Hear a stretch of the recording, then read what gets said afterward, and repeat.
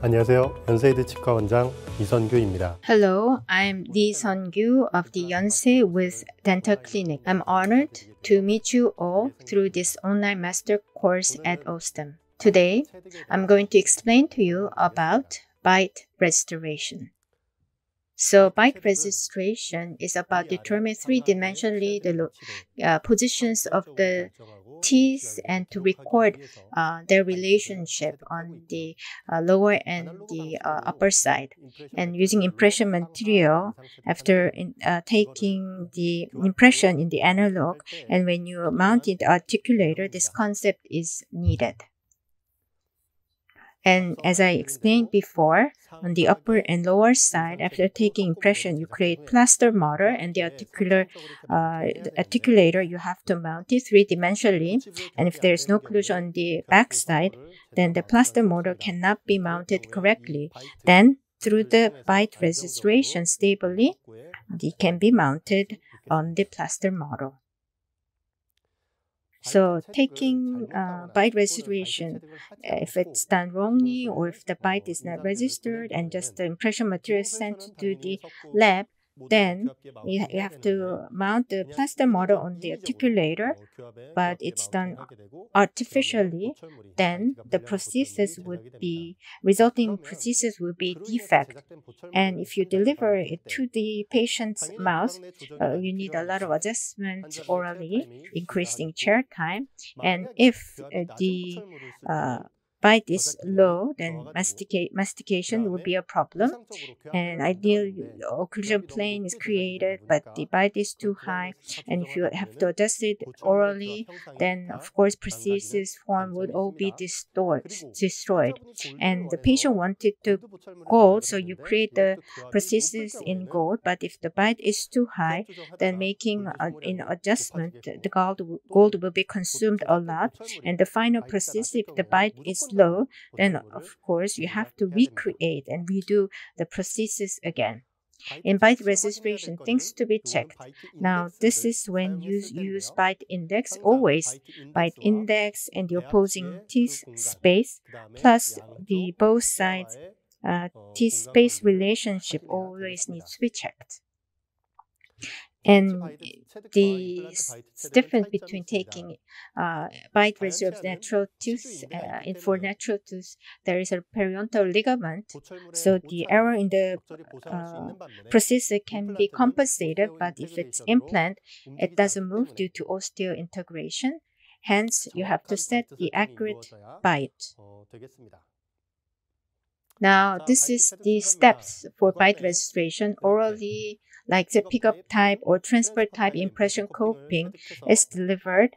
Then you take it out, and in the mouth, OSSTEM's bite index is used to register bite, and you can send it to the lab. Then this type of plaster model bite index is created, and you can mount it to the articulator, and using the plaster model, the accurate prosthesis can be created. Now, always when you register bite, patient's habitual bite needs to be checked. Just, bite once is not enough. You have to check the patient bite many times and look at the area. And the space with the opposing teeth need to be confirmed. And using the polyvinyl silexian, you take the bite registration. As I said before, the habitual bite of the patient is the most important aspect. Patient, if it could sometimes take wrong bite, and it's not habitual bite, so you have to find the habitual bite first before registering the bite. So after looking at the position, you take the bite registration.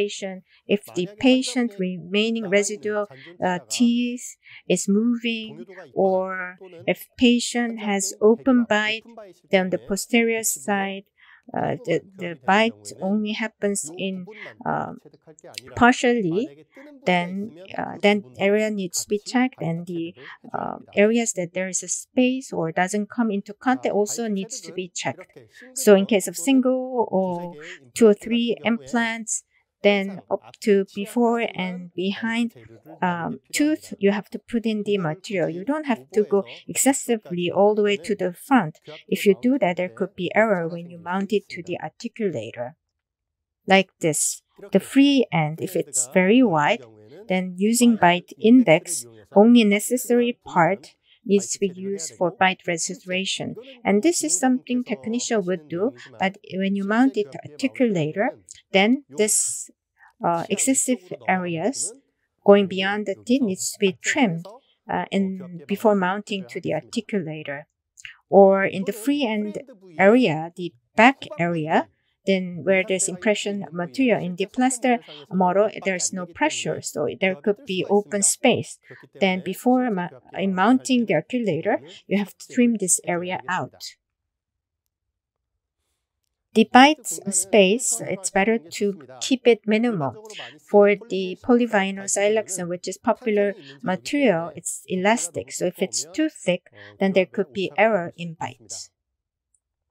Hence, if the space is too wide, then you use bite index, and the top area of the bite index and the opposing with the opposing teeth should be at least maximum 2 millimeters, not more. And if it's 1 millimeter in space size, the better. On the abutment, when you take the bite restoration, the 2 millimeters should be spaced with the opposing teeth, because this also is the space that also takes into consideration the thickness of the final prosthesis. If the space is too wide, then because the material, polyvinyl siloxane is elastic, there could be error, and in that first area, if the same material is used, the error would become bigger. This is example in case of multiple implants, and in bite restoration of that, all here with using polyvinyl siloxane, doing it on the healing abutment, it becomes thicker, and because it's elastic, the mounting the articulator, there could be error. Therefore, if in case of edentulous patient, doing everything with polyvinyl siloxane might be not the way.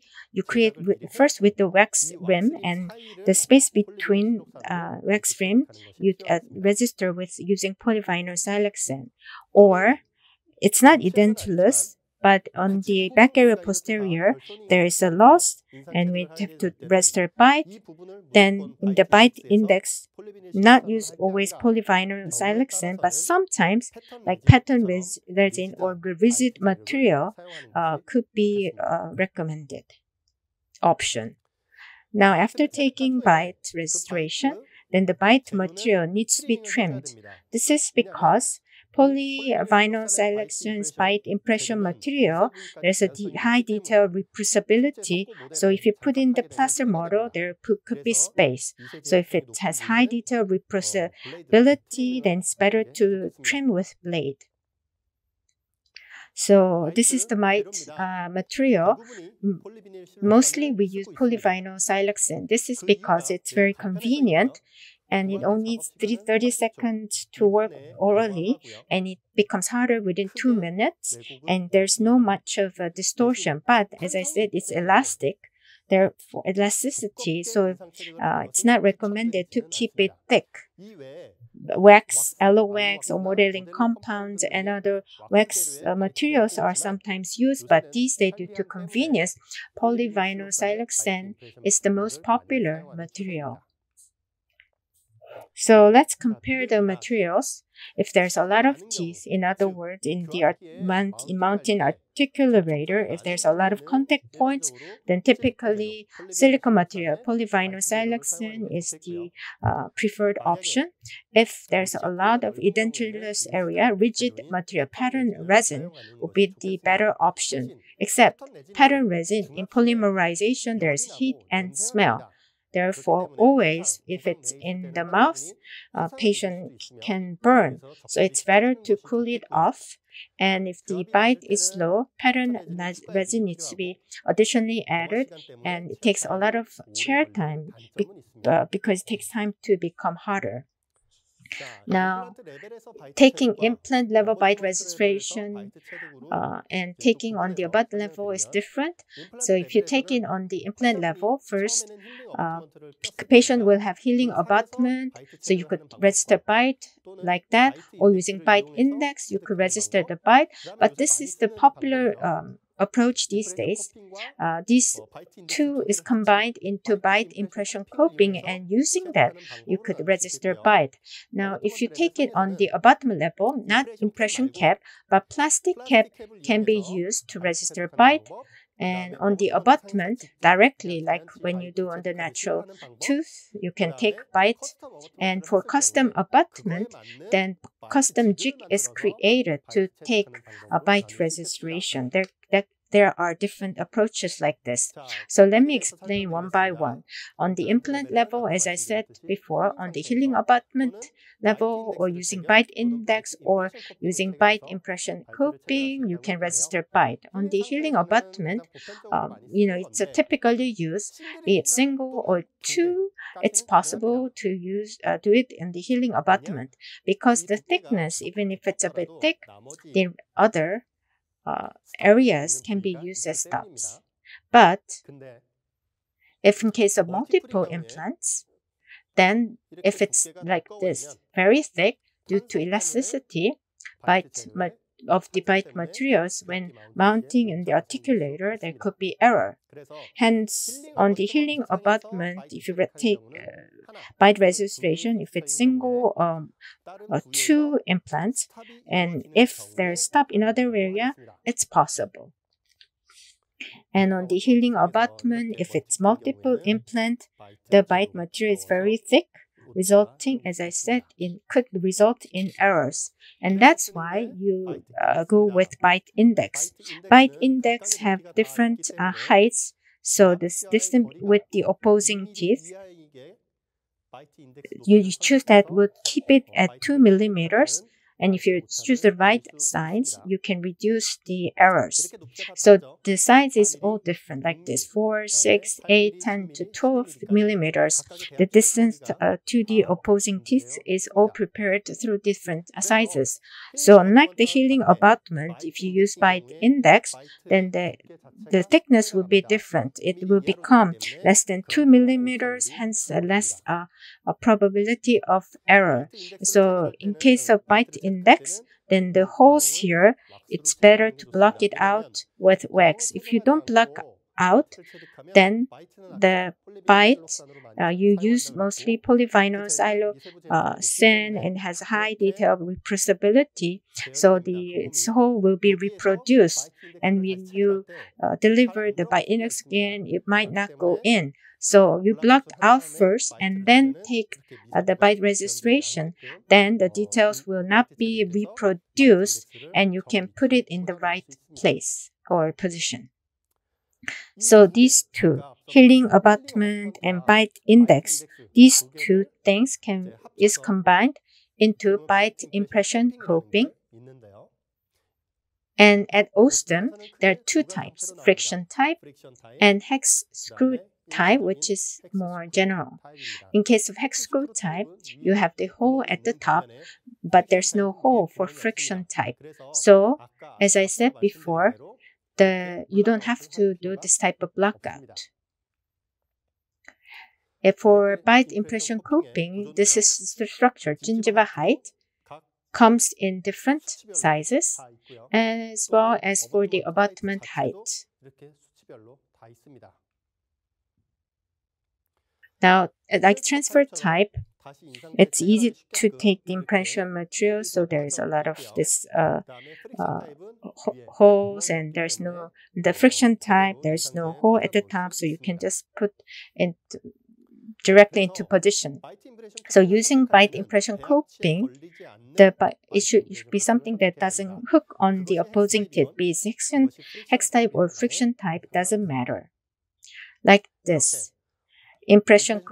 Bite impression coping delivered and patient takes bite, there should be space, which should be at least minimum 2 millimeters.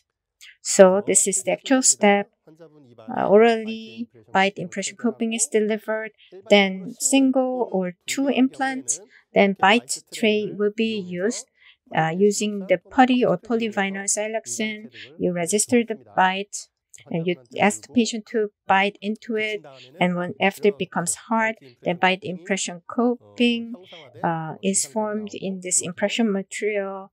Then here, lab analog is attached and to the bite impression coping and delivered again. Then actually, when you put in the plaster, this form, which is zinc oil form, such plaster can be created.